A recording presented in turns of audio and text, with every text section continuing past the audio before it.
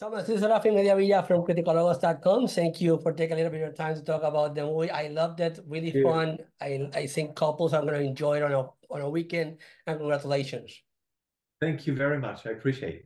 So I think what I just said is to me what works the most. This is a fun movie that a couple should all watch in a weekend with popcorn and candy at home because of how the dynamic between the relationship and Dave and Emma works.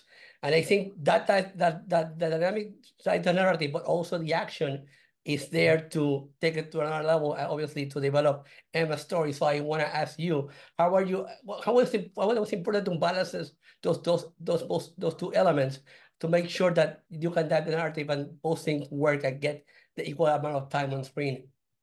Yeah, that's a very clever question. It's been on our minds all through the work of the film. Like really balancing the thriller and the comedy has been something like we've been working on this on the script, and during this, and we knew that it was going to be key to the success of the film. And at some points, at some moments, I was not even sure where this should, on which side it should veer.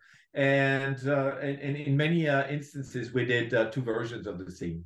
A more serious one, more thriller one, or a more comedy one. For instance, the scene in the bar in Berlin where David is reunited with Kaley, we shot it basically two very different versions of it. And then still in the edit, we've been working a lot to find the sweet spot there, which is it's a very subtle work. I mean, like we've been editing like 2, 3, 4 cuts of the film before we named that. Before at some point, the balance was there and the film was singing. But it was very difficult. But we knew that was going to be the challenge. So we were ready for that. Perfect.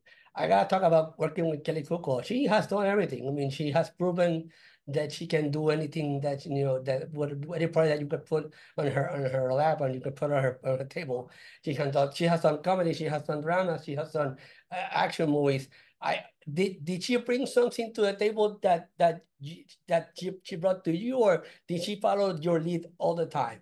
How was the dynamic working with her? Kate is an actress who knows herself and knows her qualities and strengths incredibly well.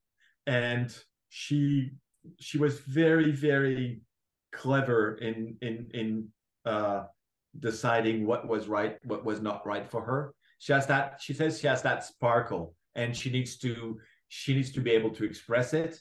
And she's very good at managing that. She's extremely professional. And she was very clever in making that choice of that film, in deciding to play that character, which is not only comedy, which is partly serious. And because really the balance in the film is that David is the funny clown and she's more the serious clown. And I think it was very clever and very brave of her to make that choice, because the audience knows her as the funny clown. And in fact, I think she wants to take us, like broaden her performances or choices and show that she can do much more than what we know of her.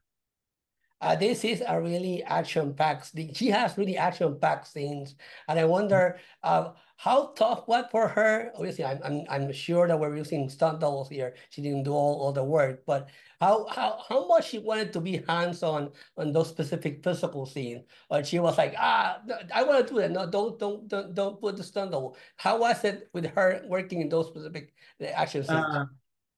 I think having action scenes was one of the reasons why she loved the project. So she was very keen on being a part of it, and she really trained for all of it.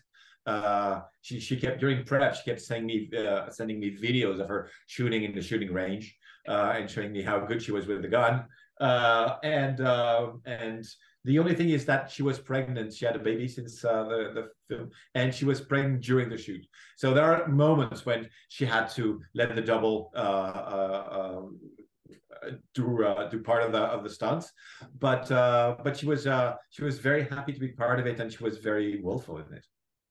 I wanna ask about the writing, because I think it's really clever we were speaking at the beginning of the interview how we balance both the romance behind the story and obviously the action plan scene. But I want to see did the screenwriter give you full control of being able to modify how the narratives go, or did you just follow his lead? It was very much a group effort, team effort. We worked with the producers and Seth, the writer, and we were really sharing our love for that project. And it was very clear from the beginning that the first half was awesome, and it's pretty much what it is. The second half still needed some work, and we've been working a lot to make that thriller part, to achieve that part of the film. But no, it was a team effort, really. Before I let you go, I just want to know what do you want people to take away from the story? I really think specifically couples are going to watch this, are going to enjoy it, and maybe role play themselves with daydream of putting themselves in this situation. What would you expect them to take away from the story? I think there is something that's, I think, quite subtle in the film. We don't say it up front, but it's there. Is that it's a very modern couple. It's a way to tell a story of a very contemporary couple, with this guy being David's character being probably the less macho husband you can imagine, and her being a pretty macho wife. And but then there's a balance between the two of them, and they're very loving. And couples can work in many different ways, and we're at a time where lots of couples are questioning themselves and reinventing the way it works between men and women, and I think it's a very hopeful version of it, and I love to share it with the audience. One final question, because I'm an advocate of seeing women in lead roles.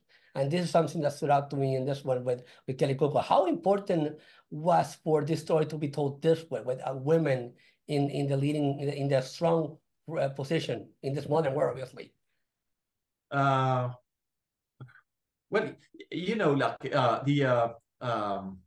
the assassin having a double life is a classic trope of film. I mean, there's been Mr. and Mrs. Smith and so on and on. Making the female version of it was a very point-on version to share with the audience today. It does make sense because it echoes with the world we're living in and the questions that we're asking ourselves and we're sharing with our loved ones. So it's true for me, and I think it's true for lots of people. And I think the film and this story and the way we tell it is a way to be part of that conversation with the audience in a very fun and entertaining way, because it's really not, there's nothing. It's not an essay. It's a fun film. It's a popcorn, but it's clever popcorn, I think. It works as intended. That's the way I see it. So, Thomas, thank you once again for your time and for the interview. Really fun movie. Congratulations. Thank you very much. I appreciate it. Thank you. Have a great day.